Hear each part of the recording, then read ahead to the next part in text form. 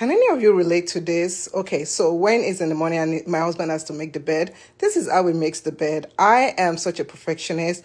I don't believe in making the bed that way. I believe that a well-made bed gives you a well-made rest.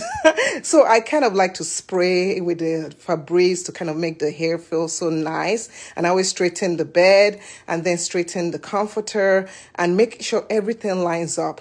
I went to boarding school, so that gets on my nerves when things are not lined up. And then another spray, the last spray, and we